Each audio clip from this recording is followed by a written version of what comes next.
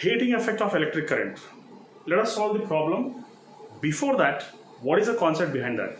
उसके पीछे का concept क्या है? Let me discuss about that. So first of all, we should know what is the formula for power. Let me discuss about the power here. So for that, you all know power is nothing but work by time. And you also know electric potential is nothing but work done on unit charge. And you also know W will become cross multiplication if you do VQ. So power is equal to V into Q by T. Okay. And you also know that Q is equal to IT because I is nothing but Q by T. Current is nothing but charge by time here.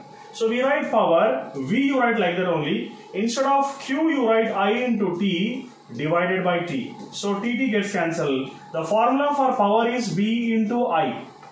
V into I. This is the basic formula. And you also know V is equal to IR. V is equal to IR. You will substitute here. You will be getting how much?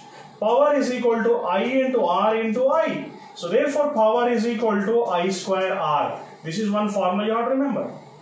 Okay. The next formula is, you also know I is equal to V by R according to Ohm's law.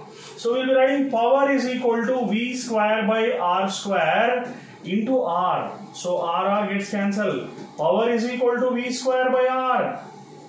Here, when does this formula applicable and when is this formula applicable?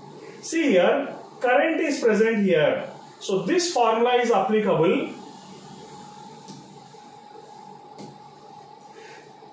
Current is present here. This formula is applicable when the series connection is present and current passing is same. When the current is same, we apply this formula. When parallel connection is given, potential is same. When potential is same, we will apply the formula in which potential is present.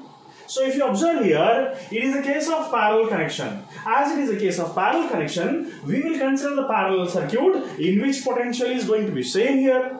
Okay, so and when you consider this concept here, power is inversely proportional to resistance here. Here power is directly proportional to resistance if it is a series connection. But the problem says it's a parallel connection. So therefore, we write, okay, so he's asking the ratio here. P1 by P2 is equal to R2 by R1. What is R2 here? It is 200. Divided by 100. So your option is 2:1. That's it. This is the concept here.